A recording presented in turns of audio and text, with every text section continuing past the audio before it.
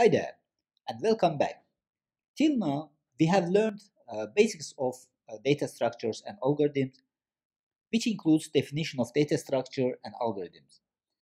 We also learned time and space complexity of algorithms, and in the last section, we have learned details of recursion. Now, from this section, we will start to learn data structures one by one and do practice using Python programming language. In this video, we will start to learn array data structure. It is the most used data structure. An array is a simple collection of objects or things. They are very powerful data structures that store lists of elements and they have endless applications. Simple examples can be collection of books on our table, clothes in our wardrobe, and pens in our pen stand. Let's quickly examine one of these real-life array structures to understand the logic behind the array. So here we will look at this box of macarons. This box of macarons is very similar to array data structure. If we look at this box very carefully, we can easily see what properties of this box of macarons.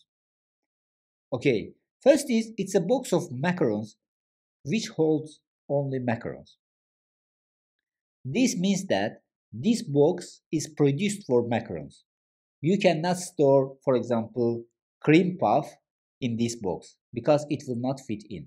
This box is produced only for storing macarons. The next property is that all macarons in this box are next to each other. There is no gap between them, which means that they are contiguous. The next property is each macaron over here can be identified uniquely based on their location. So let's say if we want to take this macaron over here, the location of this macaron is 1, 2, 3. So this is unique location for this. Then if we want to take this macaron from here, the location of this macaron will be 4. As you see, each of these macarons has its own location, which is unique. So the last property is that we cannot change the size of this box, which is fixed. This means that this box is produced by some standard manufacturer and assume that there will be only 10 macarons. We cannot change the size of this box, or we cannot put 11 macarons inside this box. It is produced by standard manufacturer to hold only 10 macarons. So these are the common properties of this box, and we can easily see them if we look at carefully. So if we compare this box of macarons with the array structure, we see that they are very similar. So a typical array structure looks like this. Here we have 6 elements. Here you can easily see that the appearance of macaron box and array structure somehow looks like each other. Now let's look at the properties of this array, and we will see that they are similar to the properties of this box over here. So the first property is that array can store data of specified type. This means that when we create an array of integers, we cannot store string values in this array. So if we try to insert this value to this array, it will raise error. We cannot do that. So as you see, this property is kind of similar to this property, the first property of this box. Here, we can think that data type is macaron, so we cannot store this cream puff into this data because this is for macaron. So in array, the data type is integer. So if we want to store string value over here, it will raise an error and will not allow us to do so because this is how arrays work. Once you have defined the type of data for array, the elements must be the same type of the data that we defined. Okay, let's continue to the next property. The next property is elements of array are located in contiguous location in memory. This means that elements of array are next to each other. So there is no gap between them as we have in the macros books. As you see, we don't have any gap here, and we don't have any gap between these elements. They are located next to each other. So the next property is each element of array has a unique index.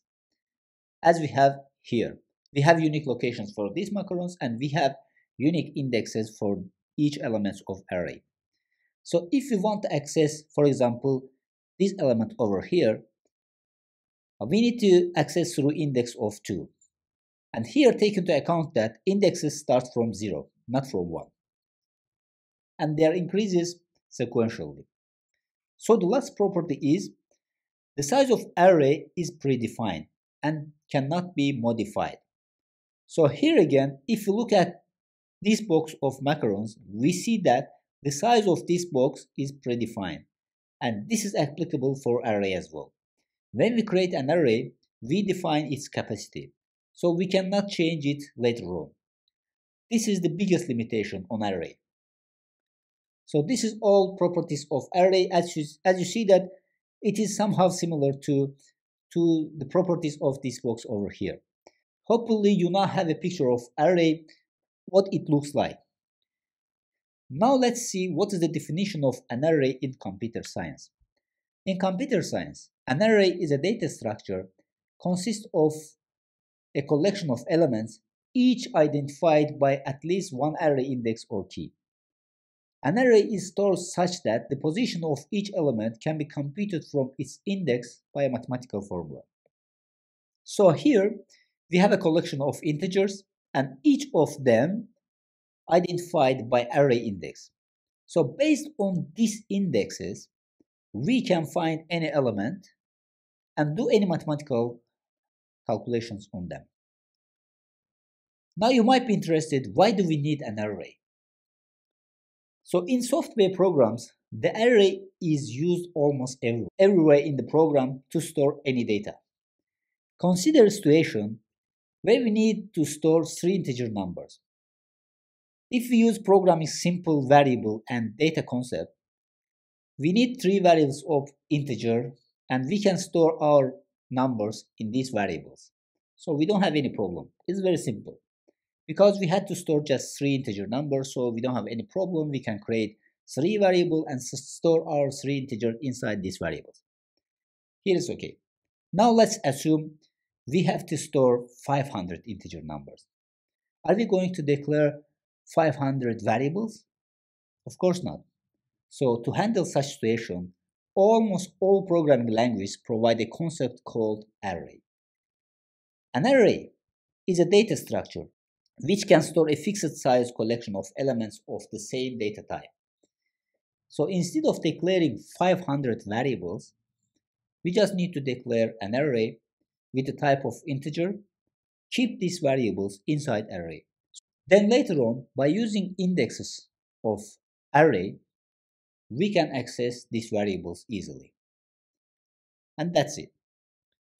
Hopefully, with this lecture, you have understood what's an array and why it's essential in programming.